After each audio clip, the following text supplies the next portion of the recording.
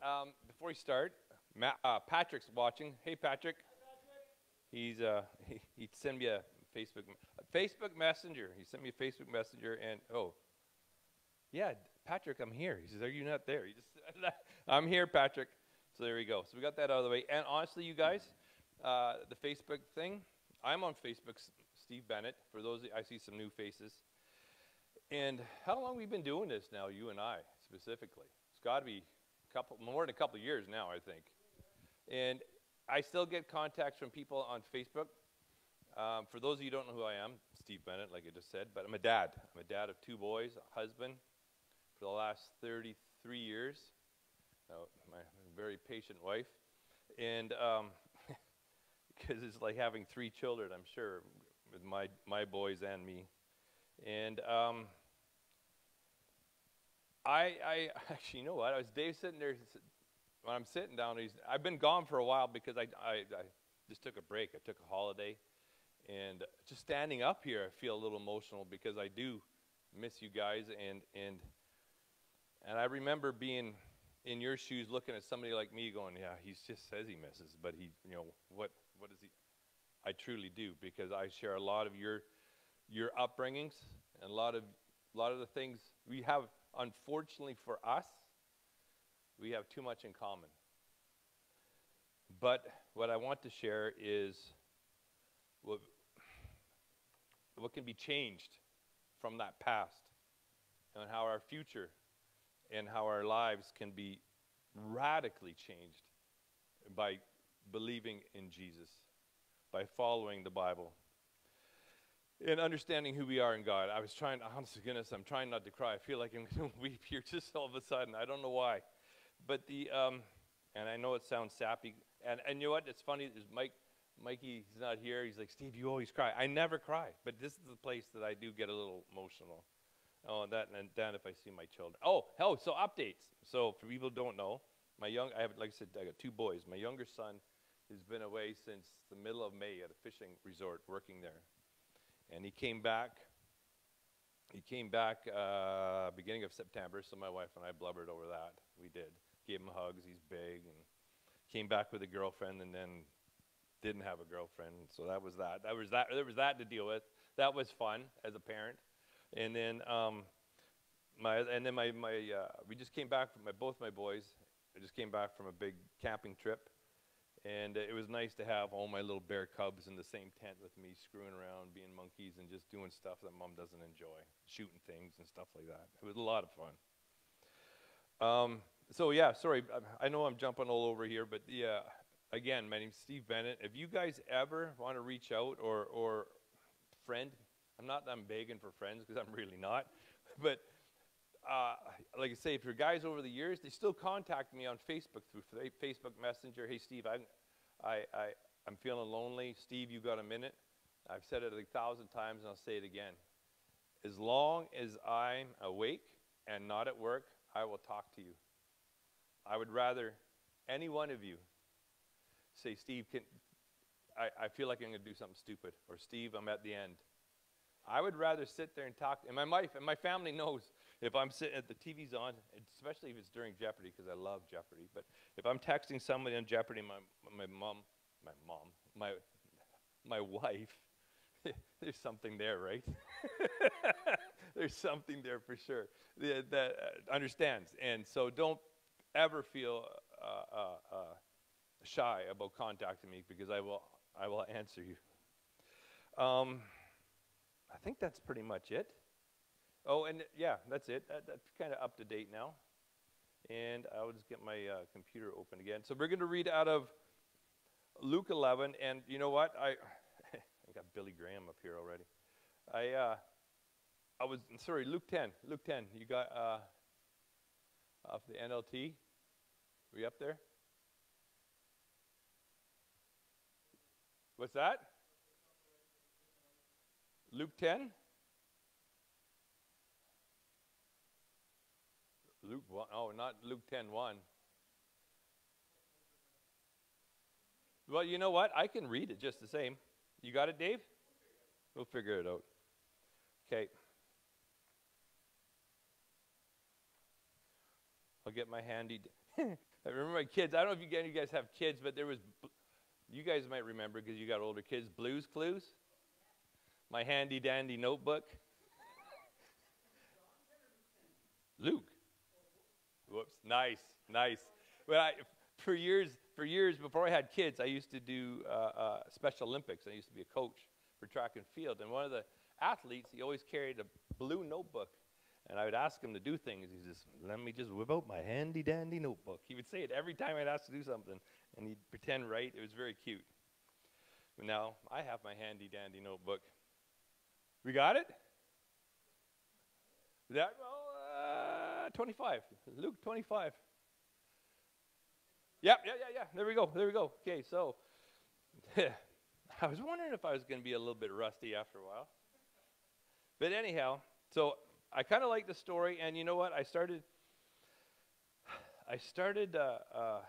writing it this afternoon, as I was totally procrastinated, and then I changed it all halfway through. And then I feel like I want to change it again, but I'm going to read it. Jesus, it's about the parable of the Good Samaritan.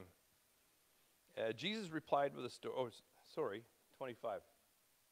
This is how. One day, an expert in religious law stood up to test Jesus. Now, in a different translation, it says a lawyer. I don't know what that means, what the difference is. But this translation says, an expert in religious law stood up to test Jesus by asking him a question. Teacher, what should I do to inherit eternal life? And when I read that, I just sort of glazed over it. And so please pay attention to eternal life. Jesus replied, what does the law of Moses say? And how do you read it? And the man answered, you must love the Lord your God with all your heart, all your soul, all your strength, and all your mind, and love your neighbor as yourself. Right, Jesus told him. Do this and you will live. The man wanted to justify his actions, so he asked, this is funny because when I reread it again, there's another thing I caught too. So the paragraph here, love your neighbor as yourself. I don't know about you or who your roommate is currently, but sometimes your neighbor's not that great, right? So this is what the guy's getting at, the expert. So just what do you mean by neighbor? The jerk that I got to sleep with that snores all the time and sharing the room with? Or that guy that plays the music too loud at the across? I got a neighbor that every Saturday night just cranks it to 11. 11. He's got the oomph, oomph, oomph, oomph, oomph. He's got the lights going and everything. But when I go to the other side of my house, I can't hear it. I don't know. You might be able to hear it from your house, but I don't. It drives me crazy. But I'm supposed to love him too. So Jesus replied with a story. A Jewish man was traveling from Jerusalem to Jericho, or down to Jericho, sorry, and he was attacked by bandits. They stripped him of his clothes, they beat him up, and left him half dead beside the road. By chance, a priest came along, but when he saw the man lying there, he crossed to the other side of the road and passed him by. A temple assistant, another translation says a Levite, walked over and looked at him lying there, but he also passed by on the other side. Then a despised Samaritan came along. And just so you know, when they say despised, there it is. You had certain man. Your version's much nicer than mine. So a Samaritan was a person that was half Jew and half Gentile, non-Jewish. And they were despised people because they were not of pure Jew, or they just weren't Jewish. Then a Samaritan man came along, and when he saw the man, he felt compassion for him. Going over to him, the Samaritan soothed his wounds with olive oil and wine, and bandaged them. Then he put the man on his own donkey, and took him to an inn, where he took care of him. The next day he handed the innkeeper 2 silver coins, telling him, take care of this man. If his bill runs higher than this, I'll pay you next time I'm here. Now, which of these 3 would you say was a neighbor to the man who was attacked by bandits? Jesus asked. The man replied, the one who showed him mercy. Then Jesus said, "Go now and do the same." And I just was struck with a very vivid memory of when I was younger. And for some of you who don't know, my family was a family. I had a father that was a super abusive father in every respect of the word. And I was just talking to somebody earlier, and I lived in a small town, and in a small town, everybody knew everybody's business. And so even my neighbor who was abusive to his children was like, "Whoa, your dad is abusive, but I'm abusive, but your dad's even more abusive." And he walked over to my dad. My dad used to like to loan us as tools. Like if you needed wood chopped, he'd come over to my dad and go, "Hey, can I borrow your kids? I need some wood chopped. I need some trees fallen." And we would be there for a day or whatever, stack wood. We get pop and sandwiches. That was plenty pay just to get a break from my father. But it says here, he felt compassion for him. And I remember my neighbor said to my dad, "Hey, I need your kid." He literally said, "I need your kid to dig some holes." And my dad was like, "Sure, take the shovels." No, I got the shovels. But what my neighbor had done, he had just finished a pool. And he'd seen my brother and I working, and we had a big yard. And literally, we broke rocks with sledgehammers and pins and broke them and rolled them. If they were too big for us to roll, we broke them into rolling sizes. And then we rolled them on top of all the other ridiculousness. So my neighbor said, "Steve," and my brother, his name's Eric, he said, "Just get in the pool. I don't want you to do anything. I want you to have one day in the summer where you can just be a kid for a day." That memory totally struck me. I felt compassion for him. And then my brother and I, when we were playing in the water, we were trying not to splash. We were laughing, like kind of whisper laughing, like, "Shut up, Dad's gonna hear us." And my neighbor would, he'd bring in his fresh made lemonade, and we're having lemonade, and we're having sandwiches, and we're swimming. And my dad heard my brother and I laugh, and he stuck his head over the fence. And then there's a whole pile of words that I won't say out of respect for here. And we were back busting rocks, soaking wet. But I'm going to go back to the beginning of this. For eternal life, and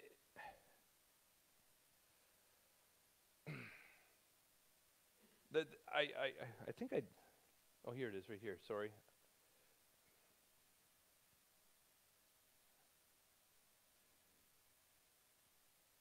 Now I want to show you. My computer's not going to work for me. Oh, there it is. Deuteronomy. Actually, I want Leviticus.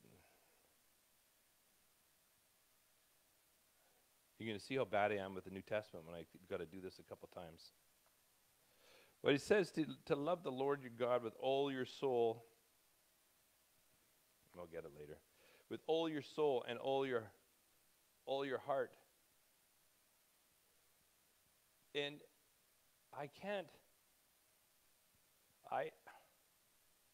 that's a big ask. Like I just explained, illustrated, we got all your soul and all your heart. And love your neighbor as yourself. Nobody. I like to think I'm a pretty good guy now.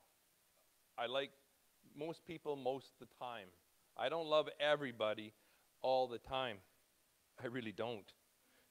That's why I went camping with my kids. I do love them all the time. But it's nice to get away so I don't have to listen to my neighbor. It's just, you know what I'm getting at. And I like Jesus when he talks to people too. He says, because I remember my kids would ask me questions about their homework, and I would, "Well, what does your homework say?" And Jesus says to him, "Well, how do you read the law? Right? Take a look at it again, young fella, lawyer or expert, right?" He says, with all your heart. And there's only one person that I can think of, regardless of how stupid we are, other than, I know my mother, for the most part, loves me all the time, and I love my children regardless. As a parent, that's what we're called to do, and I sincerely love my children all the time, without fail. But to ask to love my neighbor all the time without fail is a big ask. And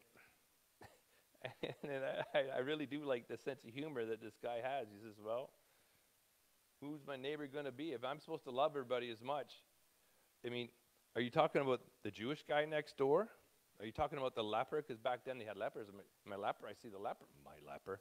I see the leper on the side of the road all the time. Is that the neighbor I'm supposed to love? Because he's dirty and gross. What about the beggar? Am I supposed to him? When you start thinking about that, it's a big ask. What about the homeless person? What about the guy that bullied you in high school? You know what's funny? I'll tell you a funny story. I was just telling somebody about my ADHD sometimes, but this reminded me of it. On Facebook again, right? So I'm on Facebook. I'm 55 years old, for those of you who don't know. And some guy who was like the biggest bully in high school to me, he was just a jerk. I was going to say another word. He was just a jerk. And he's like, hey, buddy, how you doing? Let's be Facebook friends. And I'm like, swipe. Nope. And I know that's not, but I'm supposed to love him too. This is what we're called to do, right? Like, this is how impossible I find it, or how overwhelming I find it. And even the expert. Am I supposed to love the Samaritan? Like a couple months ago, we were talking about there's the maps up there, but the guys would go around to get away from Samaria, and all the people that they didn't like, they went around the extra miles just so they didn't have to go through the middle of Wally, right? They go to White Rock, and then they go around to get away from Wally, so they wouldn't, because it's whatever. I'm just picking Wally, so if you're from Wally, please forgive me. I don't have nothing against Wally. I learned that at my new management course, how not to tick people off on purpose. And so the man, the Jewish man, I started thinking about some of the things, and some of the fellows I've met at Hillen, and some of our past too. And so he goes for a travel. He's on his journey, and it made me think about our journey from when we were kids, when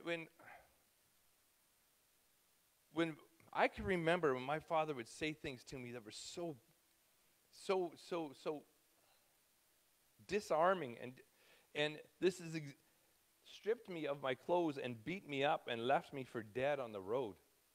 That's exactly how I felt after his words or his actions. And this guy, he sees a priest, a man who's supposed to be a man of God. And a man who, he figures, this guy's beaten to death, half to death, and he's crushed, and he can't move, and he's stuck he's lying there in the ditch, different translations say. And it made me think of when I was at my lowest of my low. I couldn't move. I couldn't get up. I can remember having friends visit, and as soon as that door would close, I would lay on the ground and just sob for my emptiness and my loneliness. And for being beaten down from my father, who was supposed to be my cheerleader. And as a dad of two, honestly, you guys, I don't know if any of you guys here have met my boys. I think, Scott, you've met my boys, haven't you? Yeah, a while ago. But some of the other guys, I don't think any of the other guys have, but my boys are awesome. And I know I'm just their dad and I'm saying they're awesome, but they're awesome. They're men that you would shake. They're young men now, and I'm going to cry because I love my children.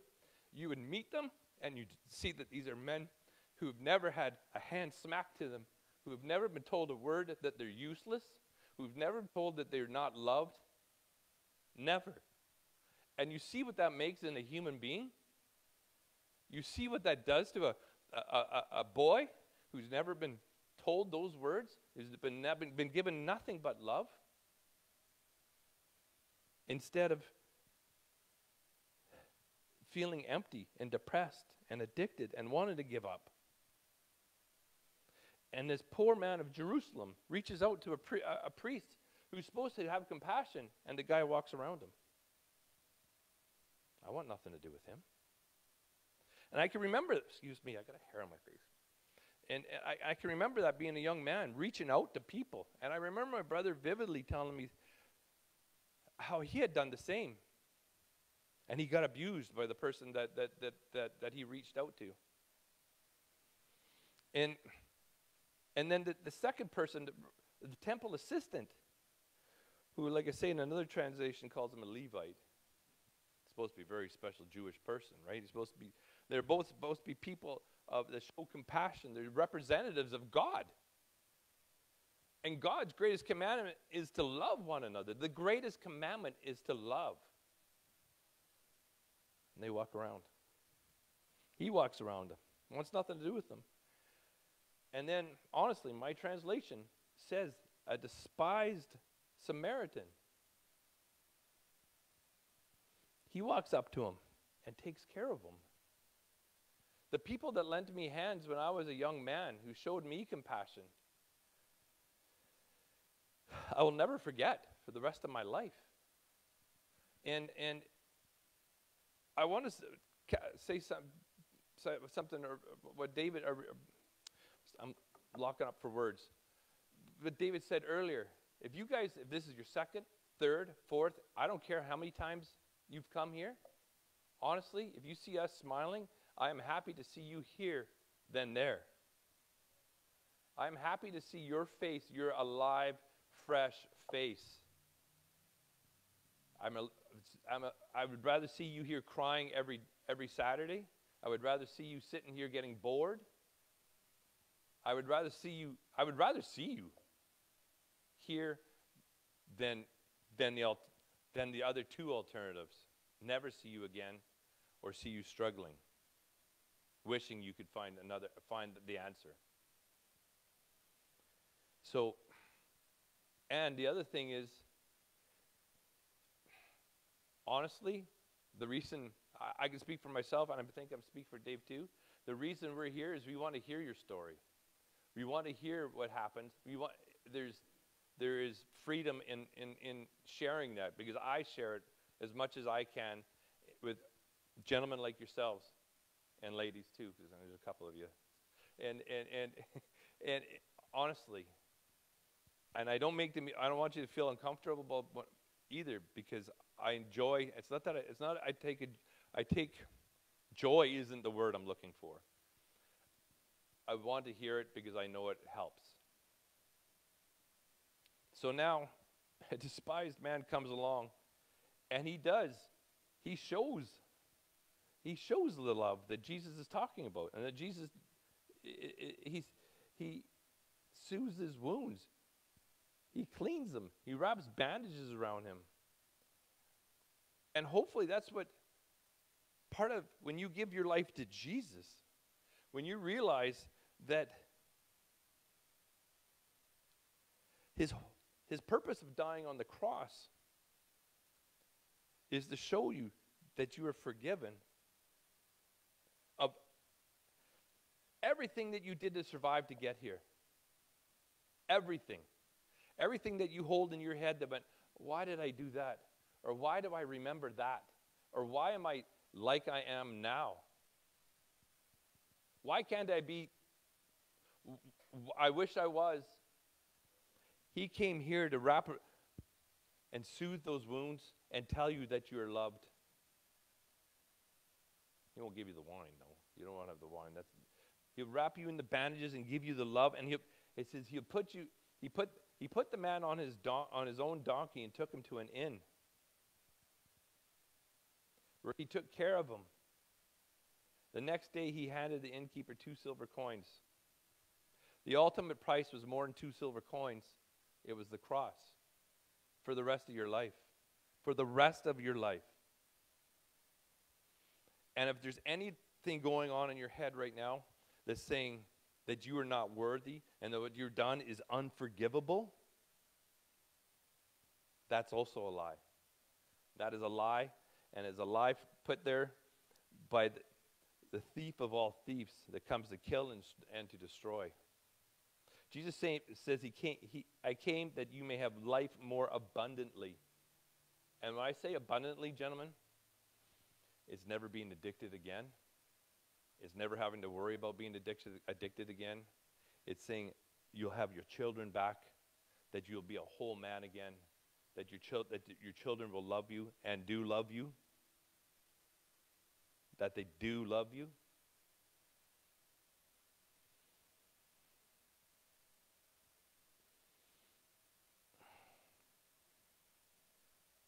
And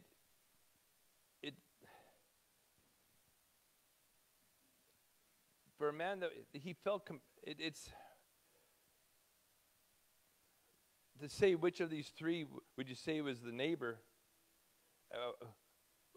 was a neighbor to the man. I can think of a couple people in my life who were this neighbor, and I honestly hope that I can be that neighbor for you guys too. But the ultimate is not me.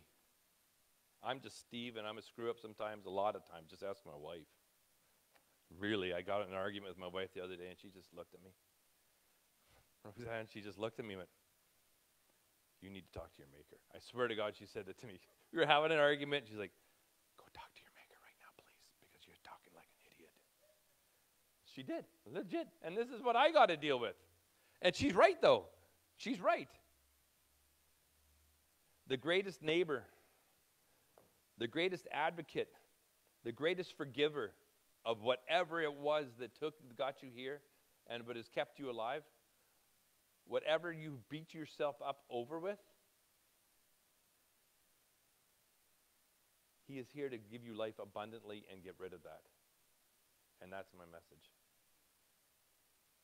And before we go, sorry, I can't see it, but I hope you guys stick around, and I'm going to stick around here for prayer requests. If anybody has any, or if anybody has any questions, David and I are happy to answer any questions. Like you say, don't run off. I know everybody runs off when you say don't run off, but everybody runs off.